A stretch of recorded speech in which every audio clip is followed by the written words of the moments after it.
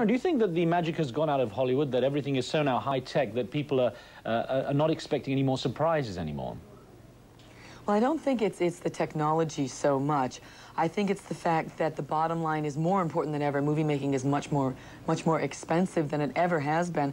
I always say if you want to lose money, either go into racehorses or movie making. It's just outrageous. And we were talking about being human.